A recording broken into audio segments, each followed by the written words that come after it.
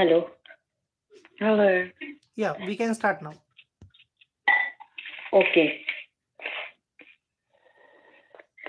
Jai Shri Mataji. Jai Shri We welcome Mataji. Jai Shri Mataji. We welcome all the Sars Yogis in this new episode of Experience with the Divine, Part 12. Today we have with us Lisa Barron Auntie from Australia. So, Lisa Auntie, we welcome you. Jai Shri Mataji. Jai Shri Mataji. Thank you. Yeah. Auntie, I would like to tell you about this activity of ours, collective. It is fine. So in this activity, actually, all the Sales yogis who have been with Shri Mataji, they share the experience with us. And so we all, the collectivity, get to know the experience. And we feel a lot of joy and happiness and a lot of vibrations when we listen to the experiences of other yogis. So today we have invited you for this, and we are really happy that you have joined with us to share your experience with us. So, Auntie, I would like to ask you to give you a brief introduction of yourself so that all our yogis will know better about you. Thank you. I'm very humbled and very grateful to be a part of this. I grew up in a little village in Redhead, which is in Newcastle, east coast of Australia. Okay. I became a primary school teacher and really loved and enjoyed my job. And I came to Sahaj around 31 years ago. Okay. Yeah. And I was blessed because from a young age I knew about God because I was born deformed and I was not meant to walk. However, my grandmother had such a deep, deep belief that she prayed and prayed, and miraculously I walked. Acha. Okay, so the spiritual base was there right from the beginning. It was, but then it got lost. It definitely got lost as I grew older, yes. Acha. Lisa Auntie, we would like to know, how did you come to Sars Yoga first? Well, I lived a lifestyle that every Australian was meant to be happy with. I'm 63, so I'm talking about the 80s. And it was one of, music and going to the beach and drinking alcohol and having parties. But because of my spiritual basis as a child, I began to feel something was really missing. And I started telling my friends I wasn't satisfied with this and that my spirit did not have a home. And then it was through a friend who had no interest in Sahaj Yoga showing me a newspaper advertisement. And that's how I came to Sahaj Yoga, and a dream as well that I was not going to go to the program, but I had a very strong dream in which I knew I just had to go. So that's how I came to Sahaj Yoga. Acha. This was in which year? 1990. Okay. So from that, that was the beginning of your Sahaj Yoga journey. That was the beginning, yes. And from the minute I walked in, I honestly was skeptical. But then I did, as soon as Shri Mataji said, keep an open mind like a scientist, I just thought, this is the truth, because no one would say that. And so I stayed, and the experience was so strong that I left forgetting completely about my old lifestyle. In an instant, it was forgotten. Yeah, so no more drinking, no more smoking, just the joy. Okay. Yeah. What is your thought or concept about God before you came to Sahaj Yoga? Before I came to Sahaj Yoga, as a child, I was lucky that I had an amazing grandmother that taught me that there were three parts to God. There was the Father, the Son, and the Holy Spirit. And she explained that God was like a telephone, Jesus was the headphone that you spoke into in those days, and the Holy Spirit connected. So, but then when I became so disillusioned with life, I forgot about God completely, and I began to feel very negative until, as I said, I realised something was really lacking in my life. Okay. So, but that time you had done any other options apart from Sahaja Yoga? Like you were you gone into anything else? Yes. Any other spiritual way where it was not, because Sahaja Yoga is the main truth. So you had gone to something else also? No, I was raised as a Catholic. Okay. And so then I had a deep devotion to Mother Mary. But then when I realised how hypocritical our parish priest was, I stopped going when I was about 16. And then I didn't do anything. I still, for a short time, prayed to Mother Mary, but I gave up everything until I was really blessed, because I didn't get caught up trying anything until I came to the Sahaja Yoga program. Okay. So this was the first only, like you was blessed to have Shri Mataji first in your life.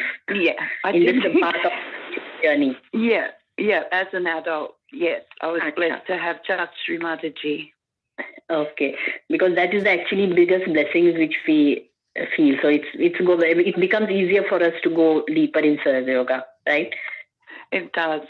And I also had an experience when I was a teenager where I used to want to save the world. That was my little egotistical feeling as a young person. And so one day on television, it was late at night actually, and I couldn't sleep, and I put on the TV, and here was this amazing woman dressed in what I later knew was a sari, telling me it was going to be easy to save the planet, and that ended up being Shri Mataji. So I was so blessed. Wow, so blessed. Because you also had the same thought in your mind. Yeah. Okay, so God was with you in this. Okay, then once you came in Sahaja Yoga, then after, how was it your journey? How it was, like what challenges did you face around you, your relatives, your friends? Like what was their reaction when you stopped all those previous activities and you were into the path of this spiritual journey? How you started with and how you coped up with the situation around you? Well, my friends left. Some tried to come to Sahaja Yoga, but were not really, obviously they weren't seekers, because they didn't feel anything. They saw it as a cult. So I lost most of my friends, but my family, my parents, they were so overjoyed because I'd given up drinking and going out and partying, and I'd become because at this time I was in my 30s, and I was also, my marriage had failed, and I had a young daughter to raise. So Mum and Dad were so grateful that I'd come to Sahaja Yoga. They didn't really question it. And then when Shri Mataji came to Newcastle, my mother was with me, and we knelt before Shri Mataji together. And then Shri Mataji did a really interesting thing, as she does always. I was removed from that environment and given a permanent job teaching in a small country town. So that enabled me to start there fresh, as I'm a Sahaja Yogi. I didn't have to deal with, I could make different friends. Yeah. So you was among with the other Sahaja Yogis? No, that was the amazing part. In Newcastle, there were only a few Sahaja Yogis, and the biggest collective was in Sydney, and that was 2 hours journey, roughly, by car. So we would go there every weekend. But when I started this job, there was no collective there. So you and you were the only one who was meditating in that small town? Yeah. But Yeah, and I did. Srimataji came to Newcastle prior to me getting the job, so for a short amount of time, my friends were the yogis that lived in Newcastle, and then when I moved to Newcastle, to the little country town, all the yogis from Sydney came, and we had a public program, and then I started a little collective in that town. Achha. But it was hard, yeah. Srimataji had come for the public program over there? No, not to the small town, but in Newcastle she came twice. And that was absolutely amazing, because that was my hometown, and to think that, you know, God came to my little country, the city now, was just amazing. It was amazing. Yeah. Mm-hmm. Okay, so from that time, you, your daughter, and your parents, you all started doing Sahaj Yoga? No, my daughter and I did for mum and dad, because of their Catholic upbringing and conditioning. They didn't, but they all got their self-realisation. And as I said, mum came along to the public program where Srimataji appeared in Newcastle. But no, but they were, when sometimes they joined me with a little puja at home, which was really sweet. And they knew who Srimataji was, because so many miracles, so many, and so they had no doubt who Srimataji was. Yeah, so I was blessed. Achha. What was the first thought when it came in your mind or in your heart, you know, when you saw Srimataji first? Because everyone's experience, when they see Srimataji at the first sight, the first, look, for everyone it's different. So what was your experience when you saw Srimataji at the first look, of Mother? I first saw Srimataji in the airport, and it was really stuffy, and I remember just feeling this wonderful, cool breeze coming closer, and she stood in front of me, and there was no thought. In my head, I wanted to thank her for coming, because I'd craved for God to come in my lifetime for the second coming. I had always wanted to be one of those children of Fatima, like in the Catholic religion where Mary appears. And so in my head, I had all these things to say. And she came in front of me to take a rose, and I couldn't speak, nothing. I just felt speechless, immense love, no thoughts, and just her smile. And then she thanked me and then moved on. And all I could think was afterwards was, I wanted to thank her, but she thanked me. I was just, and I cried because it was, and then I realised that she knew anyway. I didn't have to speak, but it was it was a glance, and she knows everything. Yeah, and it was like, oh, I wanted, and then years later you go, well, that was ego, wasn't it? All these things you wanted to say, but I'll never ever forget. That's the most, even talking about it, such strong vibrations. And that's what the first look and the first glance of our Srimataji, that how many years passed out, that thing never goes from your heart. Still it comes lively in front of you. It does, literally. And she was so close to me, and now I realise what a blessing that was, to be able to actually hand a rose to the Adi Shakti. Is just, it just makes you feel like you're a little ant. It's so humbling. Yes. Tell us more about the journey, and then again how, after you met Srimataji, then after that, what was the difference and how the journey of yours started? More deeper, anything?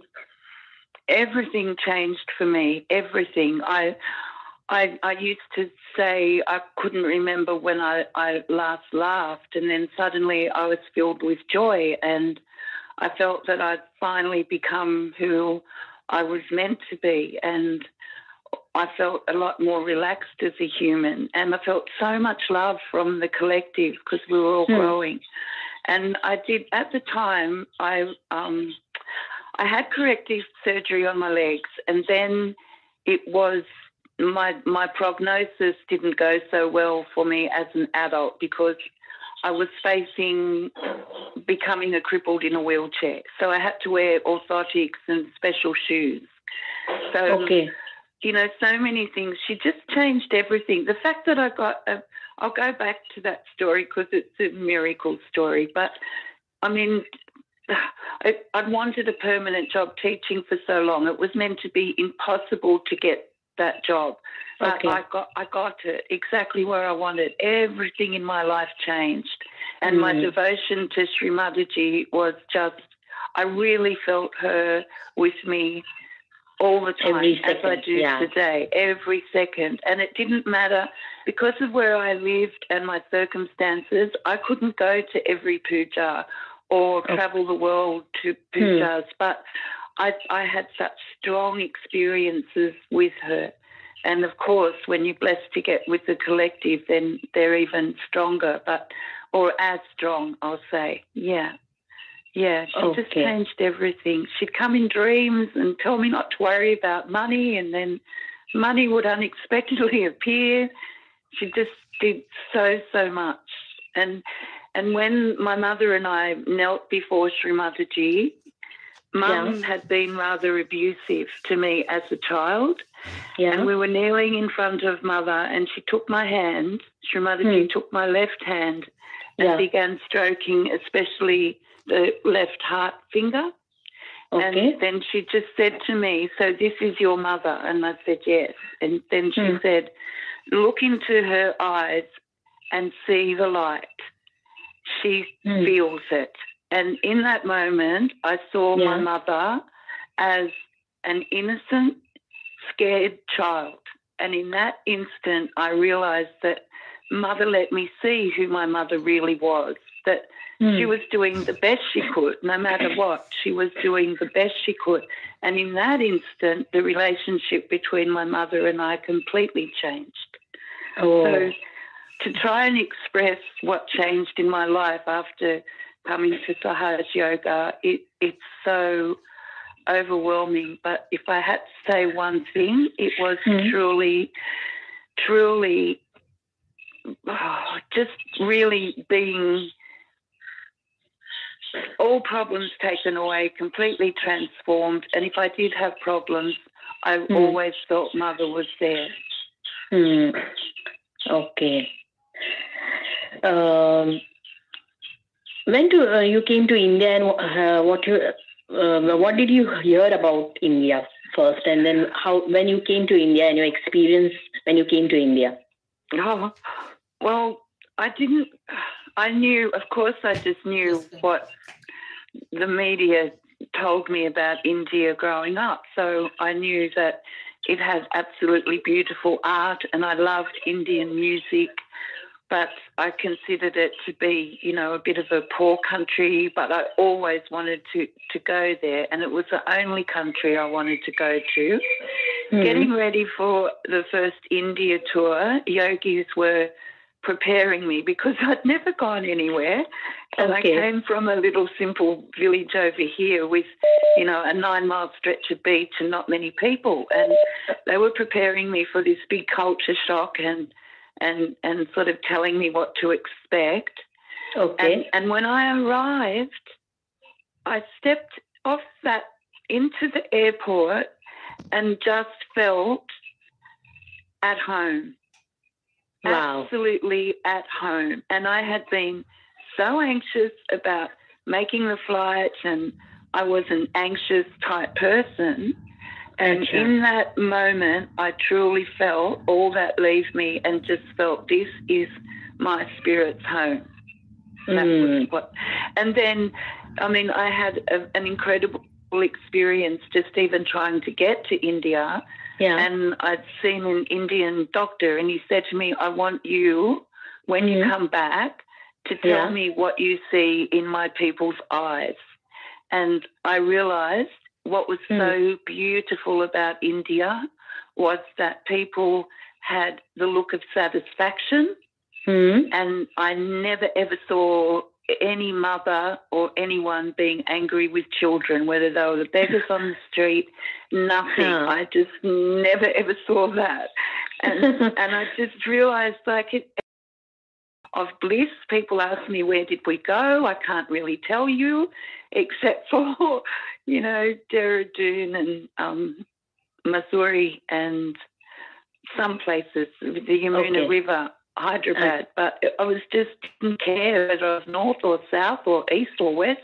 It was just... You were just enjoying the bliss. I did. I did, completely. Yeah. So that was how it felt for me. Yeah, because even Shimataji used to tell when yogis come in the airport, when they feel the vibrations, they just bow down to the Mother Earth in India and they do pranam, because the land is so much vibrated and full of divine vibrations. All the Ashtavinayaks are there, the Kundalini Shakti is there. So my mother always used to tell first, when yogis come, they bow down to the Mother Earth at the airport and do pranam. Exactly, because it's just like nothing I had ever imagined I could experience. Yeah.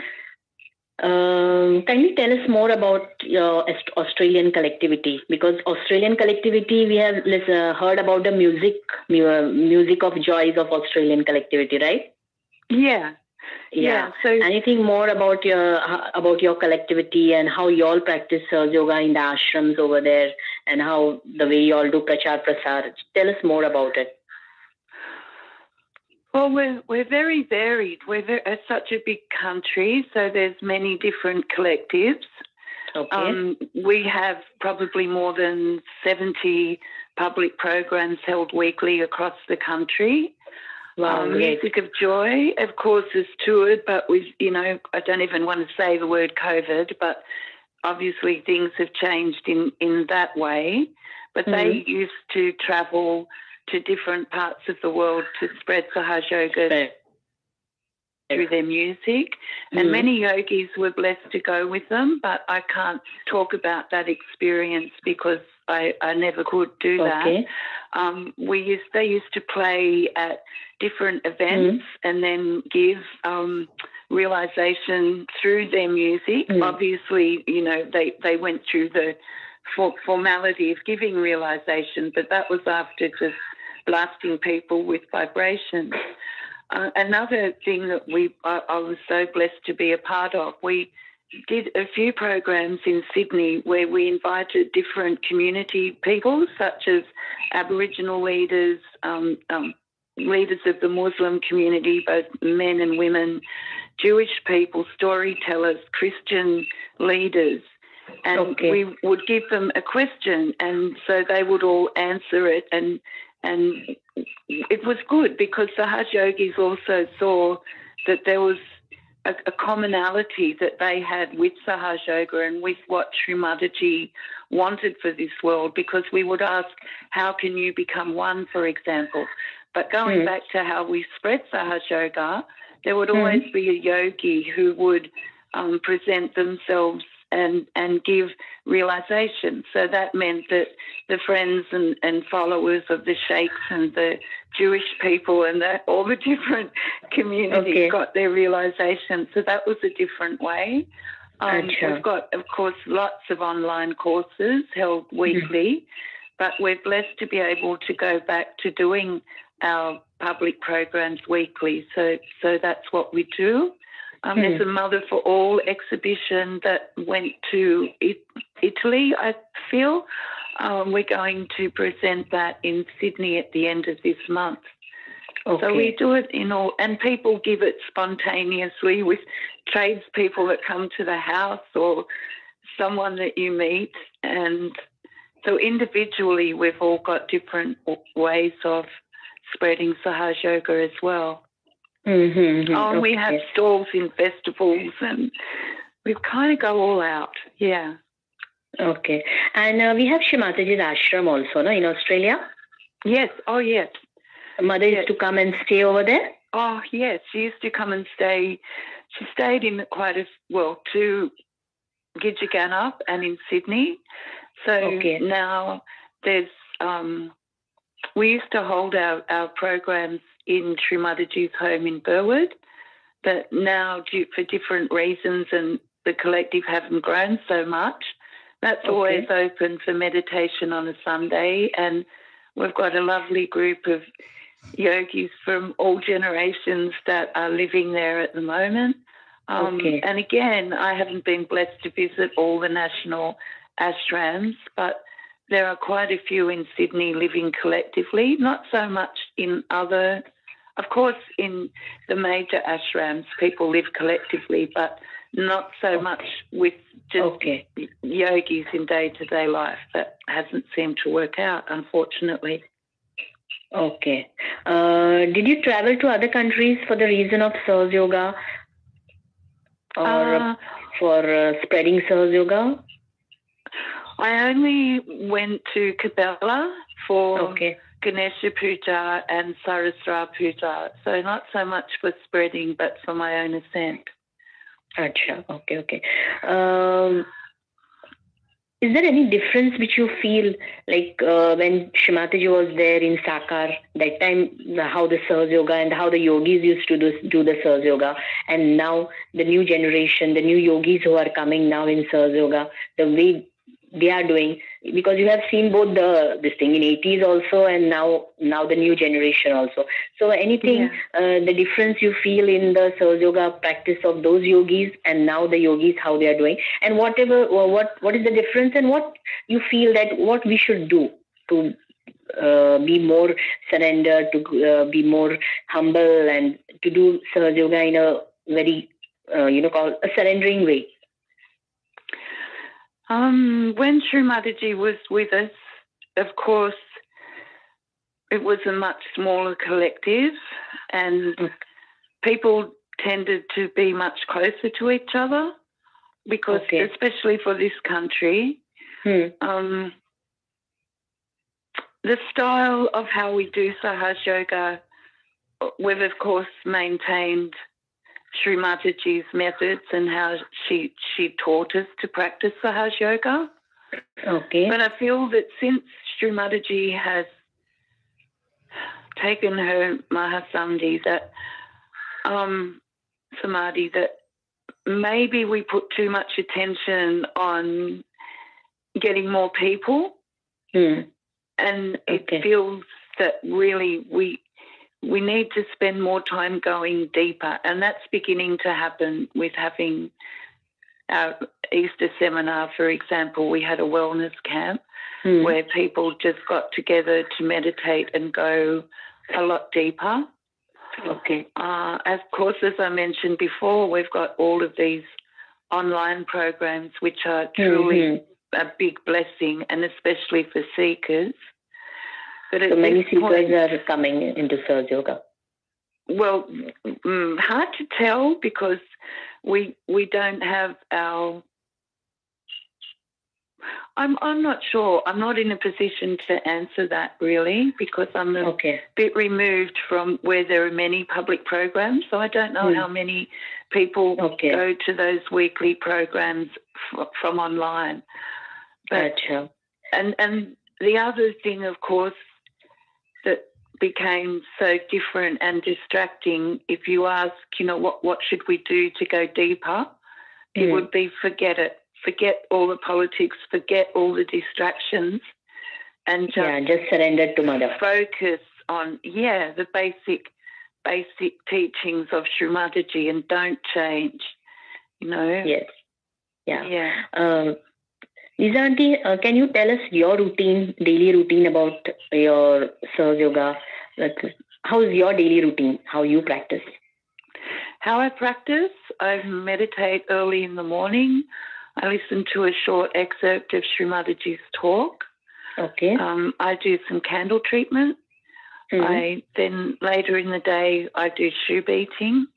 And then at night, I've been really blessed to connect with some yogis from around the world, just a handful of us, probably 7. So we listen to a talk and they're nothing but silent meditation, no guided, just silent. Mm. And then afterwards we do this on Zoom. So then afterwards we might spend time giving bandhans to worldwide Praying for the issues. world.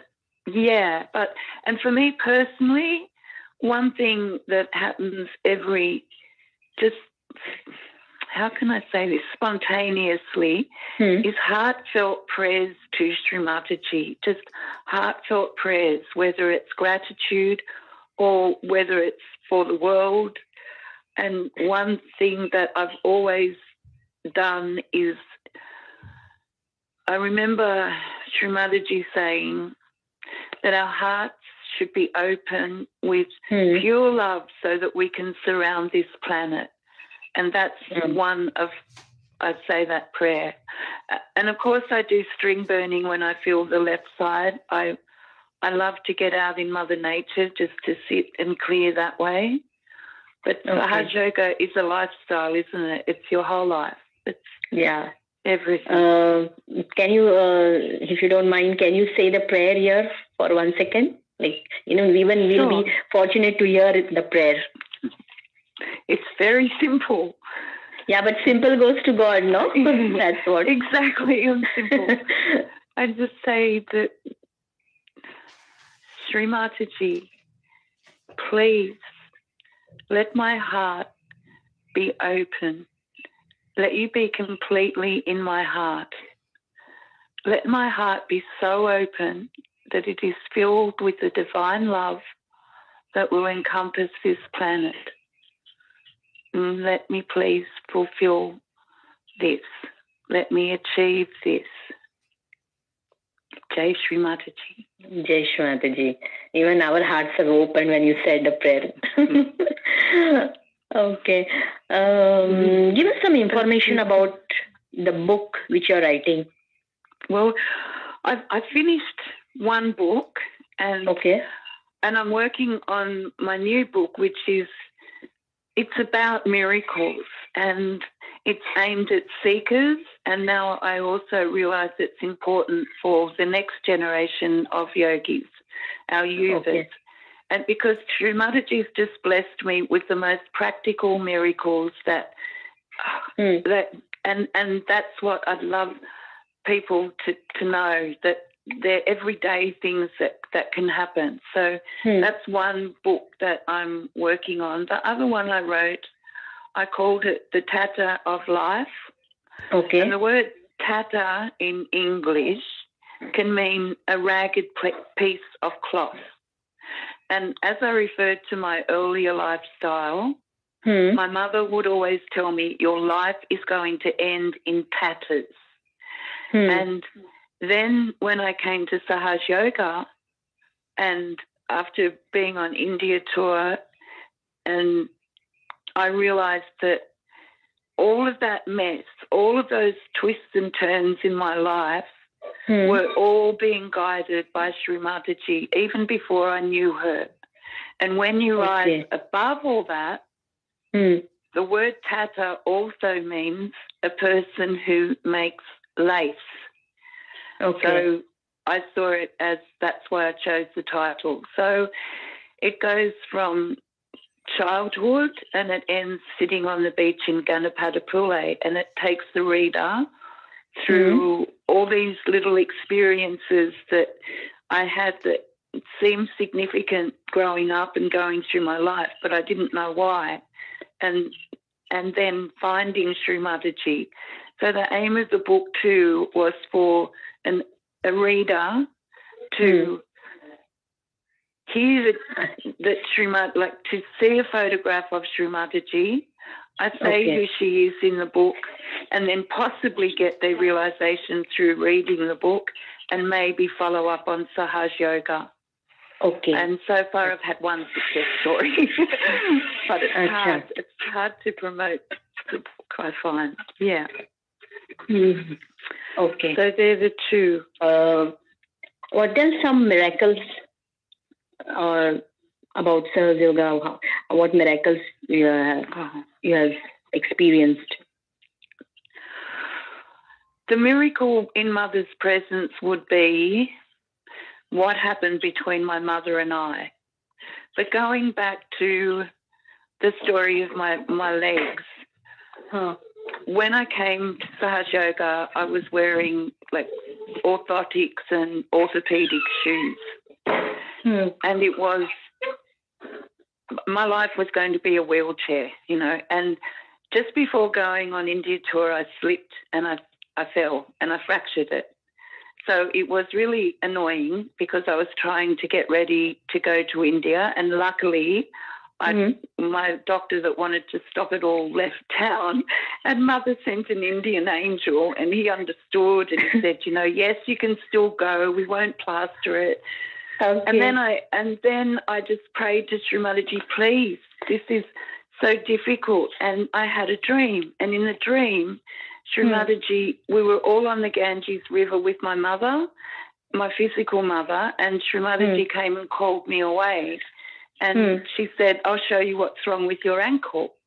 And in the dream, it was a black spot on my ankle. And so she would massage it, and then she would get me to follow with my hand. And we kept doing that together until the black spot left.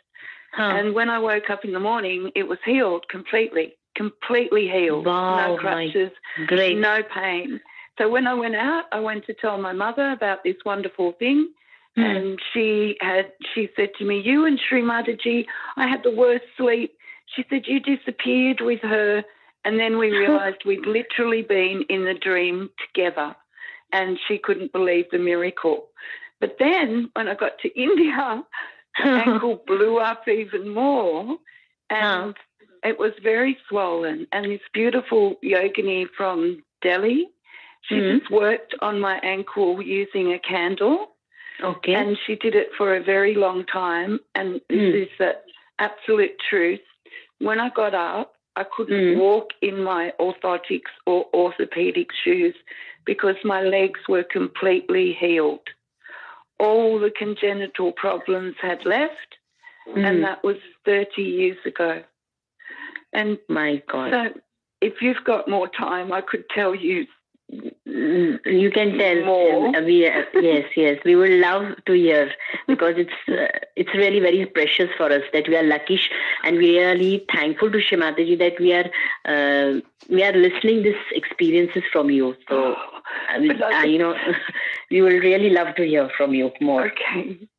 Well, when I was getting organised to go to see Sri Mataji, I didn't have a lot of money, and again, so petrol was a bit of a problem, and I just gave it a bundan, and I was staying at a yogini's home before we moved on.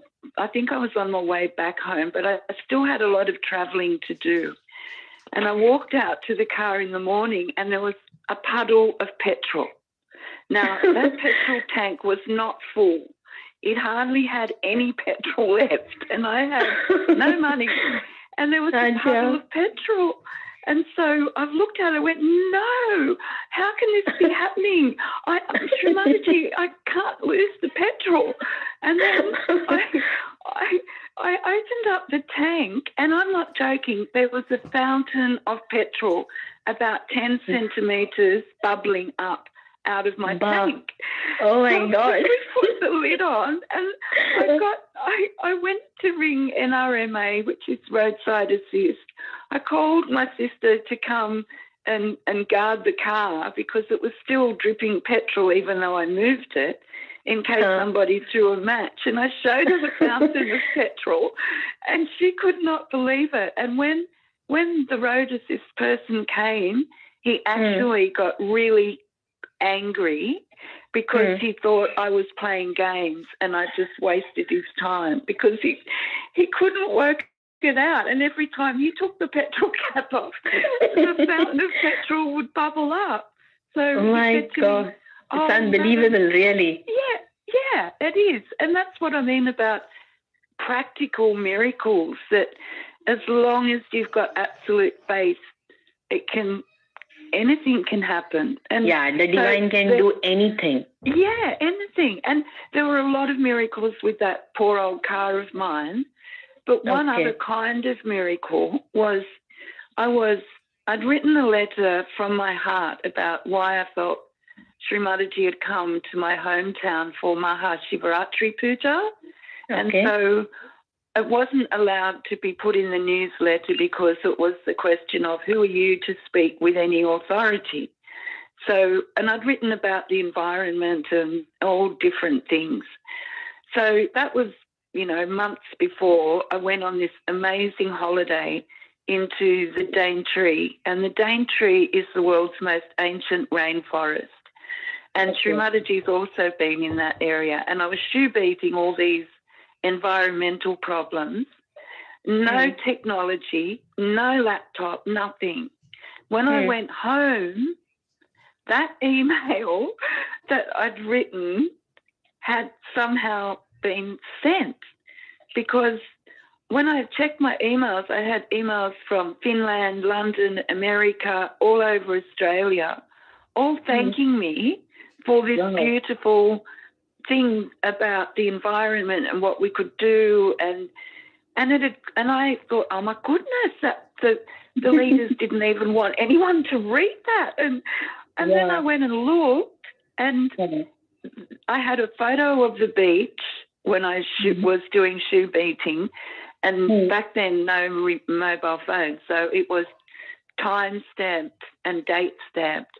And when I looked at my sent messages, that email had left at the same time as I'd taken the photos. Wow. It got sent. Yeah, and then there's medical miracles with my dad, and there's so many, there's so much, and we're so blessed, and no one is... Can you tell us one medical miracle so that yogis will get the inspiration and their bhakti will improve? Okay, so there's a couple, but I'll talk to the one about my father. My father was diagnosed with cancer, and he'd already had one lung removed, and he was not sort of in a very good state. But then a hernia appeared, and he was meant to have that operated on. And it was very risky because they didn't know that he would survive the anaesthetic.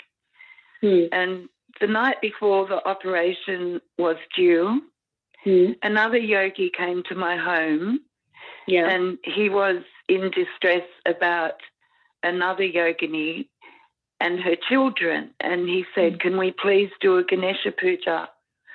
So we did the Ganesha Puja with complete attention on innocence of children and removing obstacles, but nothing to do with my father, nothing, not one bit of attention was on my father, because we truly wanted to offer this to Sri Ganesha for children. So when I went to the hospital, my father just saw me and said, well, what did you get up to last night? And I said, well, what do you mean? And he said, well, the hernia's gone. It's gone. He said they're not going to operate and they don't understand how it just disappeared. And then I realised, we did a puja to Sri Ganesha and he removes obstacles. And it worked out everywhere. Yeah. And another time he had, they found him not breathing and they didn't know how long for. And he was in a really bad way and he was very agitated and he was not conscious. And if he did come into consciousness, he didn't know anything or who we were or why we were there. And I was so upset. And then I firmly felt, I'm a Sahaj Yogini, act like one. You're not a sad daughter. Act like a yogini. Remember. So I I raised Dad's Kundalini laying there and put on a bandhan, and then I sat with my right hand towards the earth and my left hand towards my father and just full attention on him. And then Mum noticed, because his hands were clenched in a fist, and Mum noticed that his hands straightened and he put his hands out as if in meditation. And my mother said to me, "You come and sit close." She said, "I know what you're doing. You come and sit close." So I sat closer to my father and kept the meditation. And then Dad woke up. And he literally looked at us and said, "Why are you here?" You know, it's. I said, "Dad, do you know what day it is?" "Of course I know what day it is," he said. So, okay. Yeah, so just that, it's all, never forget that you've got powers that Shri Mataji gave you, and we've all got them. Yes, really. Yeah, so, he came out of that. Okay. And I still have more, but I won't keep talking. Okay. One more question. What message you would like to give for the new generation now?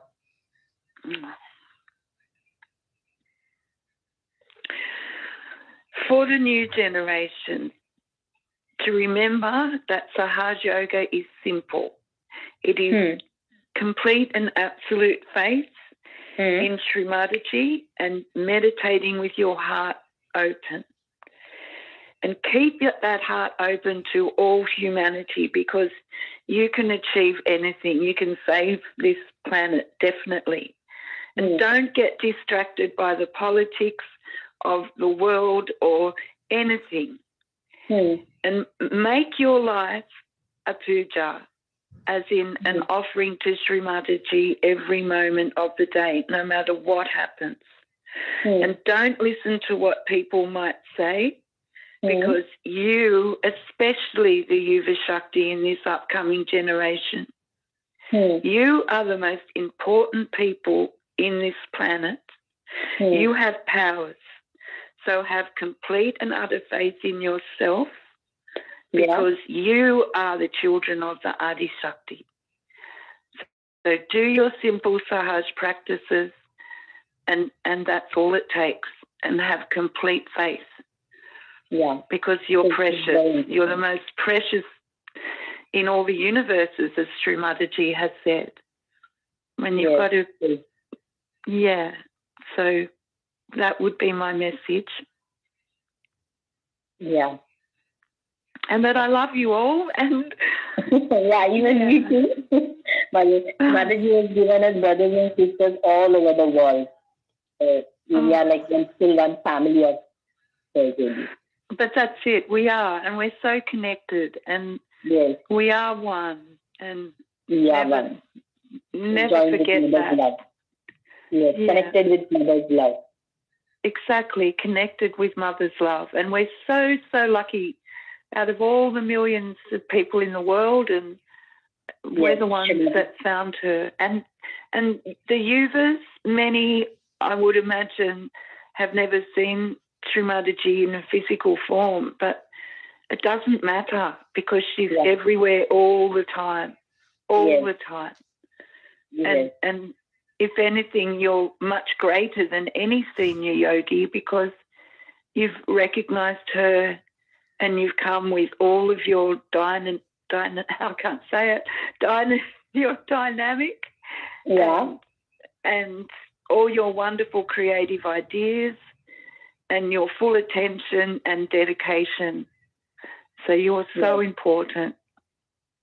Of course you know that, but you're doing wonderful things. And bhakti is the most important. Yes, bhakti is very important. Bhakti can work out anything and work out miracles. It can. It really can. Yes. It's just, I mean, the things that have happened in my lifetime just to me, and I'm sure there's nothing special about me. I didn't get to live in an ashram. I didn't get to live with the collective. I couldn't even afford to go to all the pujas. But she still made her presence so strongly felt and blessed me with all of those miracles, I believe purely, not because I'm special, just because I'm simple-minded enough just to share them with everybody, because and so that people know that she's everywhere. And never forget. Yeah. Her attention is there on every child of us, whether you are in the ashram or whether you are any corner of the world, anywhere. Yeah, exactly. Yeah. Exactly. She's there. And she shows you in the most beautiful ways, you know? Yes. True. Yeah. She's truly a mother, and she'll surprise you with, you might feel sad, and then suddenly you might see, you know, your favourite flower or something that only you know means something, and she'll suddenly let that be seen or be felt or be heard, or and other miracles, like even there's so many. Never mind, you can tell one before we finish, and perhaps we will like to hear maybe in the second episode also. Okay, because I'm like, before you can tell one more. Okay, one more jumped into my head with anything is possible. When doing the Sahaj program was to be held at my home, and I was travelling, and there was the big storm, there were trees down, and I knew I wasn't going to get to the home in time. And I had all my attention on that, wishing that somehow I could let them know, because there was no mobile phone. And I finally got home after the program would have been held. It was so late because trees had blocked the road. And I rang quickly to say... Where was the program? The program was going to just be at my house, because we used to have, like, take turns with established people just to have a program at home, at my home. So I raced home, and because no one would have been there to let them in. And I raced home and rang one of the yogis, and I said, I'm so sorry, I wasn't there. She said, what are you talking about? She said, you rang and let us know what happened. I went, no, I didn't. I was stuck in the storm. And she said, and then she called out, Liam, didn't Auntie Lisa, didn't she ring you and let you, what did she say? Tell her. And then Liam's called out, she said that she was stuck with the storm and she wouldn't be home in time. And I didn't. I was stuck in the car. So they all had a beautiful program at someone else's home. So that's kind of what I mean. Is such a great miracle. Yeah. Yeah, lots of them. Yes. Tushar, would you like to ask something? Nothing. That's really amazing one. And thank you so much for this great session. Yes. Lisa Auntie, even we thank on behalf of all our collectivities. Thanks for sharing your divine experiences with us. And we would really love again for you to come and share with us some more. And all the best for your book. All the book which you are writing, all the best for that. And I hope you have many more books to be written for us, our future generation can read those books. You're thanks a lot. And we also thank all those who have been a part of this team. And especially Shrimataji, thank you for giving us this opportunity to do this activity and blessing us for this. So thank you, Lisa Auntie. Thank you very much. No, I thank you both. It's very humbling, and I thank Shrimataji for the wonderful experience and for all the wonderful yuvas around the world. So thank you so much. And it's a joy to share, of course. Yes. I'd love to share more. Thank you, Srimadaji, and thank you all. Sending you pure, pure love and the Yes. deepest respect for all you do. Thank you so much. Thank you, Srimadaji. Exactly. Jai Srimadaji. Yeah.